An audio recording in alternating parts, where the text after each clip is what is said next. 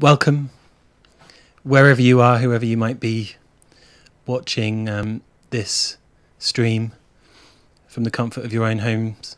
My name's Jonathan, and I'm joined by students in the final year, the graduating year of the Wimbledon BA Sculpture course. I'm not a full-time member of staff, but I've been invited in now and then over the past few years to run workshops. Most recently I was invited in at the end of February to host a workshop with this year group to talk about my own curatorial practice, my own writing practice, and also to carry out some studio visits, and ultimately to encourage them to think about how they might go about curating their own exhibition, which was to take place on the 12th of March at Art Hub Studios in South London, in Deptford. And it seemed very clear to me pretty soon after starting that as a year group they were very clear and very autonomous and very kind of discerning about, you know, their own practices and their own attitudes towards exhibition making. And so in the run-up to this exhibition that opened on the 12th of March, there was this wonderful discovery by some of the students, which became the basis for the exhibition, which was the discovery of a journal which was published by the sculpture department in the early 1970s, started in '64 but went through to the early '70s. A journal that was overseen by the artist Francisca Temerson, and then other guest editors and contributors. And it seemed like, because this year group were the penultimate sculpture year group in the Wimbledon Sculpture department, in other words, the department was closing, it seemed like a really interesting time to revisit this really visionary publication. And so this became the basis for an exhibition that took place. That really was very much a collaborative process. And so in the space itself, there was this, the use of this concept, this kind of ethos of dramaturgy. And the students produced work in response to the journal titled It's. And worked with a limited palette of materials to produce a theatrical display setting for the work. And I have to say, I just was very impressed by what I saw. It was an absolute pleasure. Interestingly, on the 12th of March, the show opened 4 days before we were told as a public that perhaps we should avoid unnecessary social contact. And then, of course, on the 23rd of March, Boris Johnson instructed people to stay at home and certain businesses to close. So it meant really that this was at the beginning of the pandemic. And the evening before the opening of this show, I went over to Bermondsey Park Gallery, and they just made the decision to postpone their show. So it seemed like a really peculiar moment to be opening a group show, you know, the show before the degree show, which ultimately didn't happen.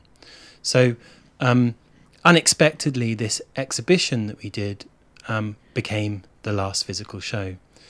So I'm just kind of interested to begin here, just by thinking about what this experience of taking down the show was like, and then also, you know, when did college close? And I should just say before you answer that, we're on a Zoom trial version here, so we've got time constraints. So there will be a countdown at some point to indicate that we have 10 minutes left, and once the time is out, the time is out. We're also, this is obviously not the full extent of the sculpture department, but I think this very much speaks to this kind of dispersed, fragmented thing that's taking place amongst graduating art students, you know, who might be having these social events. So anyway, so to come back to my question, last physical show, what was the takedown like, and when did workshops close at the college? I don't remember much of the takedown because it all seemed like a bit of a blur, because it really did feel like the last kind of point that we were all together. But I mean, I remember returning all of the blocks we used for the plinths to Travis Perkins to get our money back. And then I can't remember when the studios closed, because it felt like that week that we finished the show that everything kind of petered out. So like all of the like structures for the show were kind of just left in the studio. And it was a bit of a strange kind of like hit when we left. But so I can't recall when like workshops and everything were shut, but no, it was a strange sort of like unassembling everything that was at the show. Were there many visitors to the exhibition? Or was there a sense of a cautiousness at that point? It was definitely. Yeah, definitely. People, like, already by that point, people didn't want to go out and wanted to socially distance. So yeah, it was a strange environment, strange atmosphere to have an exhibition in, for sure. Yeah, it was like quite flat, because I think the show itself was quite experimental from us as a group, rather than us all bringing one piece of work that we'd been making in our own individual practices. We'd kind of done this slightly complex idea and worked along with an artist brief together, and had, like you say, with these constraints for making. So there was this big, huge build-up, and everyone had to put a lot of time and energy into it. And then it was just this flatness once it opened, because there wasn't the footfall. And then taking it down was a little bit like, there was that inkling, like, are we going to have a show already? People's degree shows were already being cancelled, and things were starting to shut down. And it was kind of this slight sadness, I think, that this show we'd put a lot into then just kind of like dwindled off, and that then just became the last contact we had with each other as well. Because my perception of it was that you know, if you think about the degree show is this kind of moment to sell the individual artist, and that this show that you put together was a collective effort. And in a way, I remember talking about this idea of it being a kind of an antidote almost to this subsequent degree show, which is about, you know, platforming individual artists. I know you said you can't quite remember when the workshops shut down, but there was already a sense then, as you were taking down that show, that that maybe the degree show would be compromised in some way. Yeah, because it was the Easter holidays, end of term. So like lots of people weren't planning necessarily to come back, or had made plans to start making their degree show work in Easter, and that just never happened. It was like suddenly you're not going back to the studios, you don't have anything, you don't have any of the things that you left there, and you're not going to the workshops. So yeah, it was pretty like just before like this group show, I remember we had like a meeting and were given like a bit of a briefing on how to do our proposals for our degree show and stuff.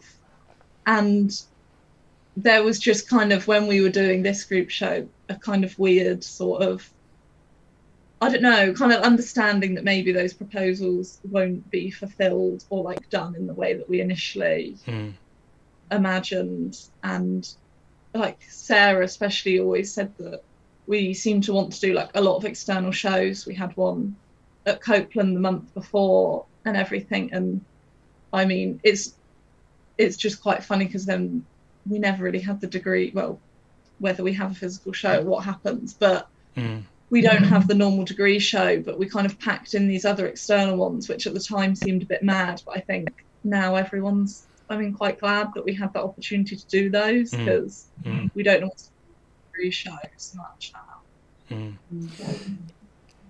Yeah, because it's sorry, it seemed quite extraordinary, didn't it? Because you did the show at Copeland, and then within a month you were doing another show in Deptford at the Art Hub Studios.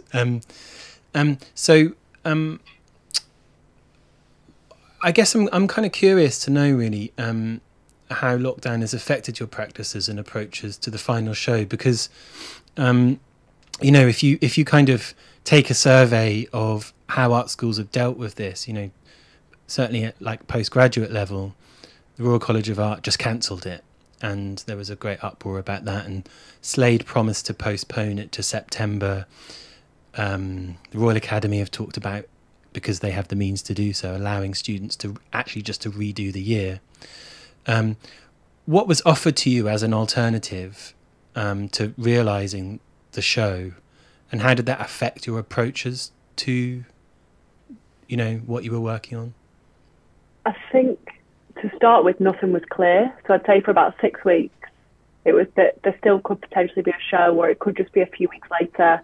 No one had an answer. Mm. And then it slowly became more clear that the physical show wasn't going to be happening in the current time, and it was going to be more digital, like a digital showcase.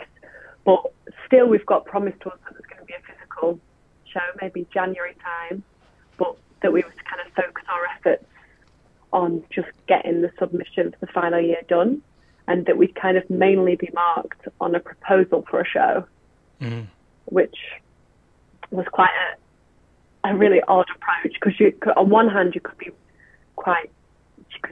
go further and plan more than you know would be actually possible, but then on the other side, it felt bizarre putting loads of energy into just a proposal that you were going to just upload to Moodle that wasn't going to physically happen. So I know it made a lot of us probably work very differently, because making, I know myself, I stayed in London in like my one bed flat with my partner and my dog, and it's not got the space to be able to make loads of big work. So I have to fully rethink, and I think, did you guys have to do the same?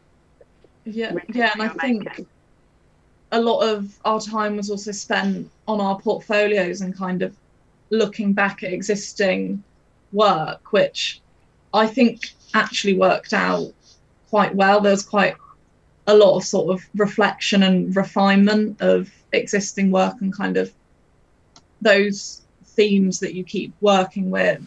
I felt like we were really thrashing through those, like in tutorials or as a group, or just being on your own and being able to think about everything. I don't think there would have been that reflection, like, and to an extent sort of understanding of our own work, had we been like sort of getting a degree show out there and painting the walls and setting it up.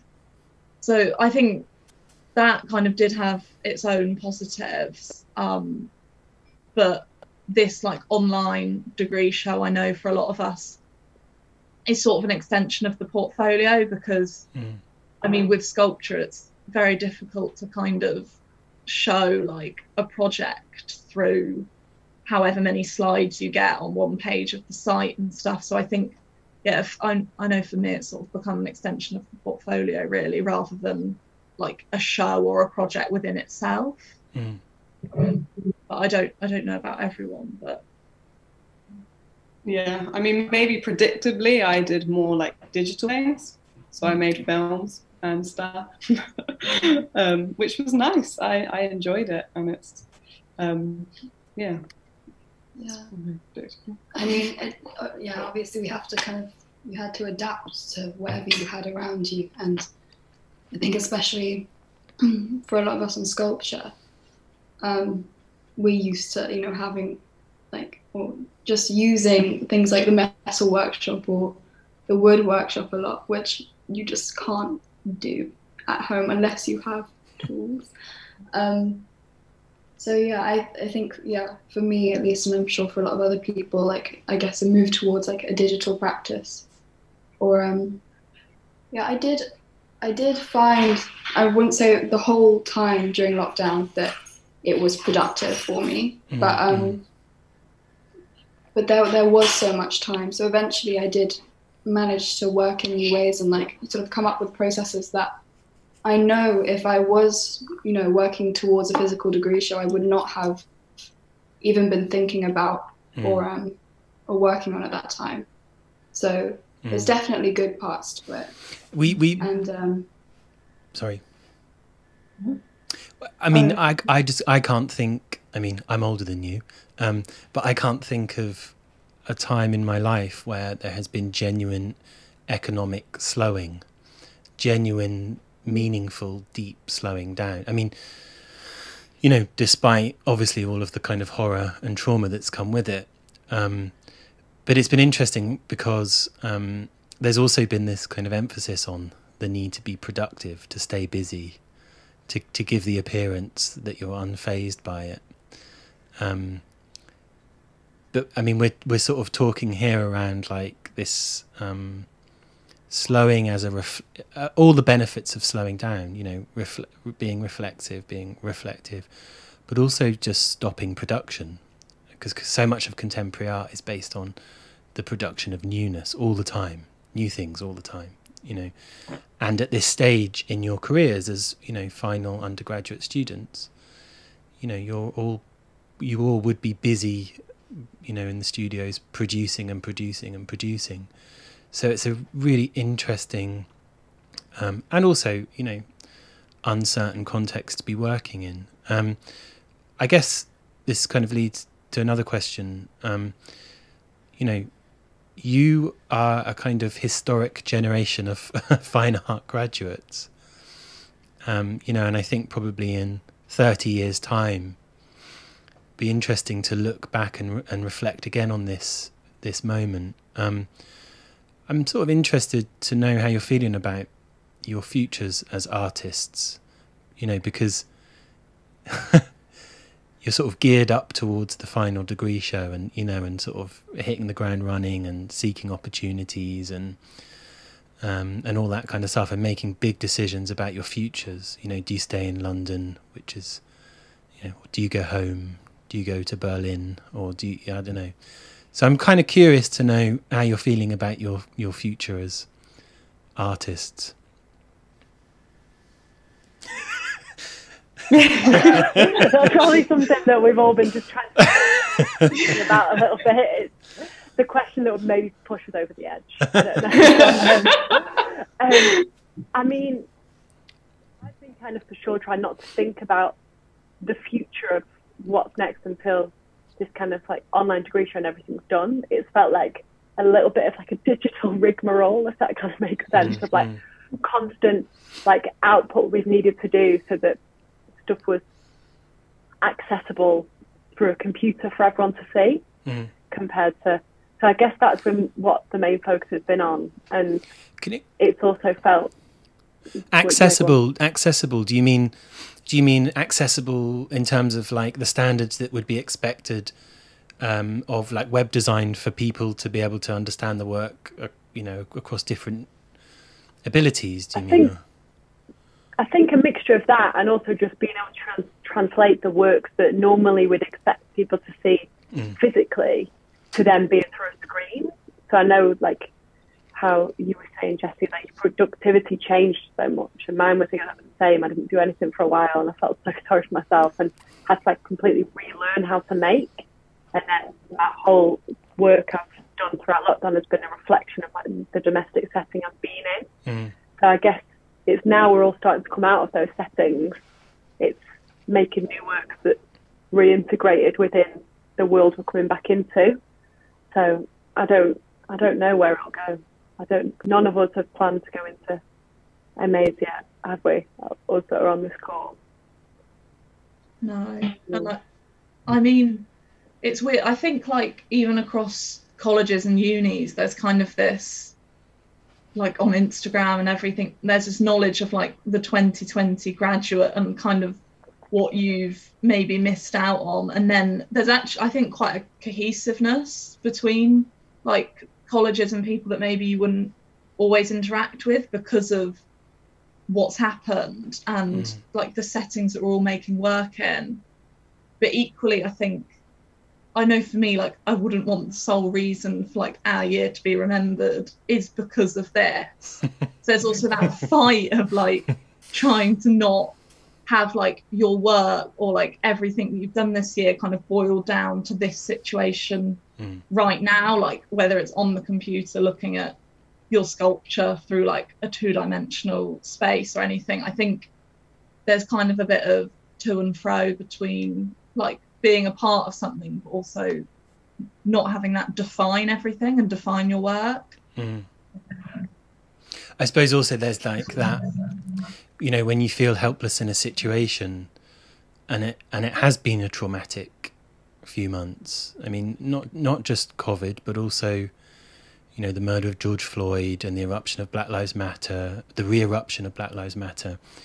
I guess, like, also one might feel that the only response is to either make work about those things, respond to those things, or to not make anything at all. And that's just a kind of an observation. But the rest of you, how are you feeling about the future? Jess, I mean, the things that one would expect to be like doing now, sort of, going into your early career, would be like, going to private views, meeting people, like very sociable, and quite, it's like a very particular experience going to private views, getting a drink, meeting people, all of these things, which now it's just not happening. It won't happen in the same way for a while. And it actually, in a way, has made me realize that I'm not that sad about it. And actually, I'm quite looking forward to adapting, not in like trying to do the same things. So we're not going to do like private views over Zoom, but maybe thinking of new ways to move forward and new spaces. We've just got to the countdown. Countdown. We've got 10 minutes left.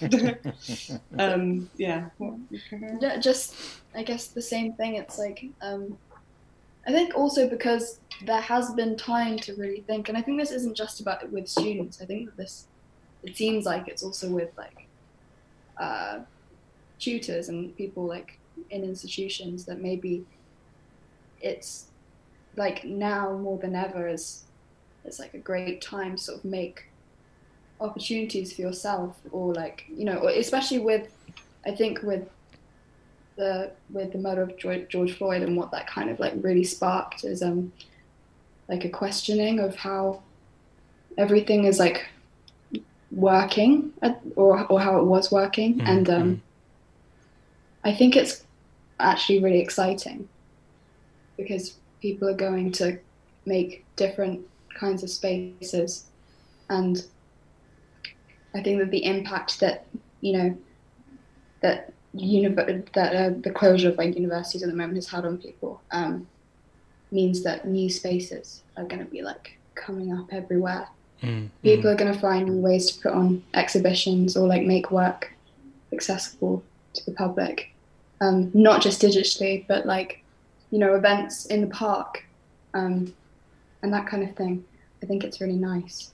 I think things will become more open for everyone. Yeah. I don't know, maybe, hopefully, and equalizing with Yeah, I think like things that are like very important are gonna probably be integrated like from the start of these new things, which is better than trying to put them in halfway through. Why not build something like on those foundations already? Yeah, I mean yes. Just to respond to that, I mean, it seems to me that all of the things that the structures and the ways of doing things that are taken for granted and understood as being a natural course, and contemporary art is just one of those heavily socially coded spaces full of conventions and unspoken rules that, let's face it, if you go to art school, it's an initiation into that.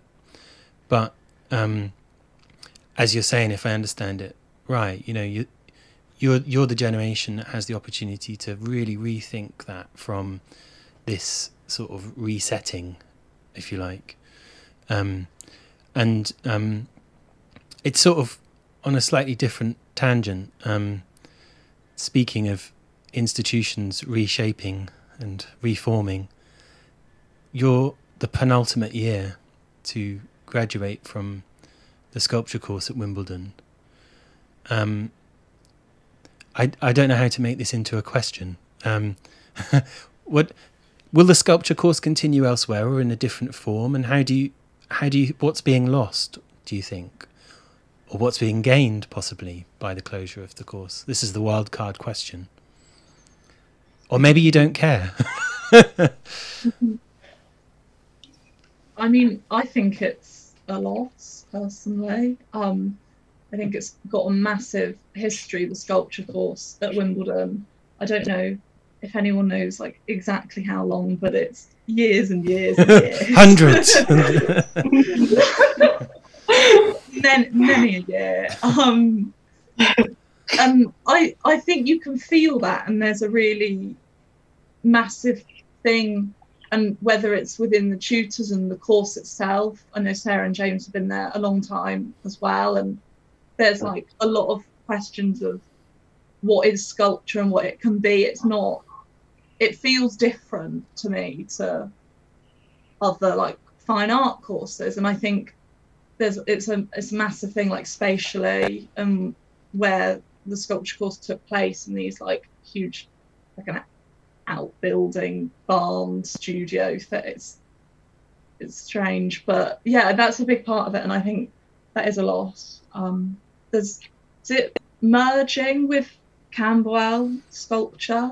Right. Is that the word they were using? Yeah. Yeah. So Yeah. But I do think that because of, you know, all of these like people, especially in like recent years, we have been taught by the same people. Sarah's been running this course for a long time. I think we all, like the majority of students who leave the course, are very aware of the fact that the experience we've had is quite unique.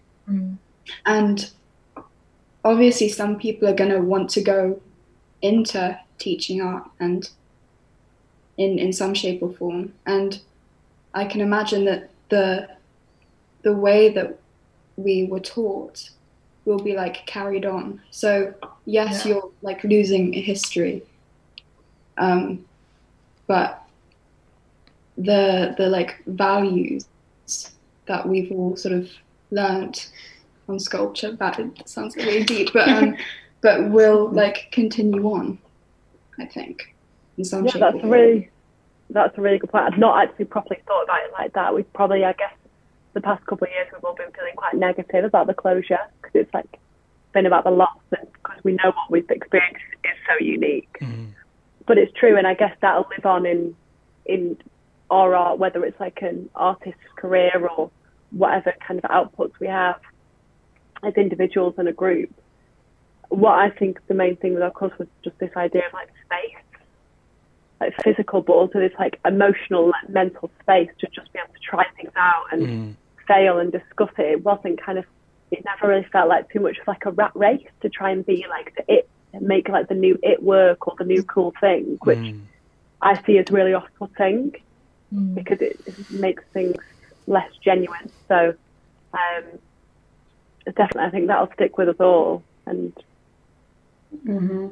the sense of community, I mean, such a buzzword, but just, yeah, in Wimbledon, you know, we had the studios, we had the courtyard, and then we had all the workshops nearby, so like wood and metal and the foundry, and the relationship with technicians, because we were such a small course and because we had such lovely space and such lovely people, it really is something that, I mean, I know my friends from other places haven't experienced, and it's kind of, I mean, it's what, I guess it's what you always imagined art school would be like, but it isn't anymore.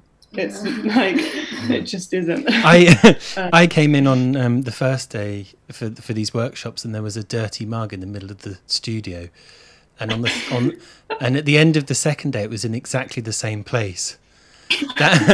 There's nowhere else I've been in the last 10 years where that would happen. When we came back after, like, when things eased and we were allowed to collect our stuff, there was a lot of dirty mugs everywhere. Like, well, we also had a few Tupperwares. We've got less than a minute, and we don't know when this is going to end. But just to respond to, just to pick up on this buzzword that you used, the community. it must be strange to be so dispersed because, you know, you rely on your community that you form in art school for your context, to, you know, to give meaning to your work, and also to collaborate and work on other projects. And what's that been like, to be so dispersed? How do you address it? It was very hard initially. I think people like Sarah and James, the tutors, kind of pulled that together a little bit. You did feel like you had places like sounding boards to bounce your work off, because it's super isolating, I think, just making work at home. Yeah. But I think over time, for me at least, it's kind of like leveled out again. Like the shock's like over, and then you kind of continue those like relationships and those discussions in a similar way, I think. But maybe that's also to do with having a really small group. It's kind of easier to keep those connections when there's so few of you in the first place. Yeah. I guess. Definitely. I'm looking forward to us all doing a show together, though. when we are going to at some point. I am looking forward to it so much. Is there talk of that will be? Is there talk of a show, of the degree show, Redux? Yeah, in